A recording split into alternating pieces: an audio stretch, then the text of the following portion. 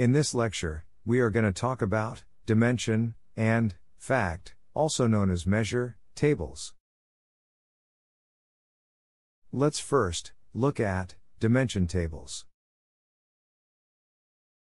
Dimension table contains the descriptive information about the numerical values in fact table, that is, they contain the attributes of the facts.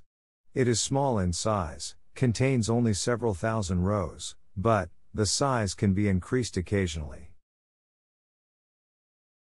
These tables are associated with a fact table through foreign keys. It contains hierarchical relationships and grows horizontally. Every dimension table needs to have a primary key that helps to uniquely identify each record of the dimension table. The values in the dimension table are mostly in textual format and not in numeric format. Attributes present in dimension table permits to derive details through traversing from the higher level to lower level, or it also allows rolling up from lower level to the higher level of the attributes.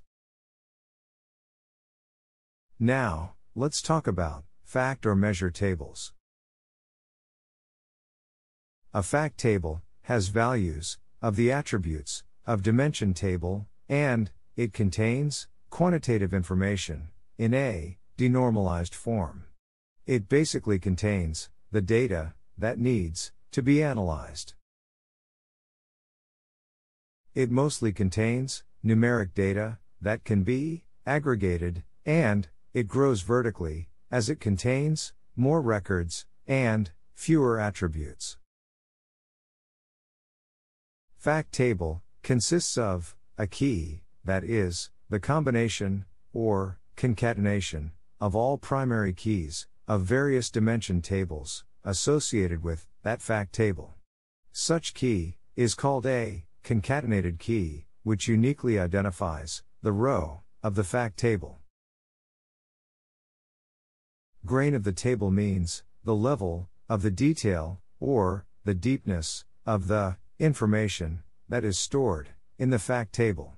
The level must be the highest for designing an efficient fact table. Some records present in the fact table contain attributes with null values or measures, that is, these records do not give or provide any information for all rows.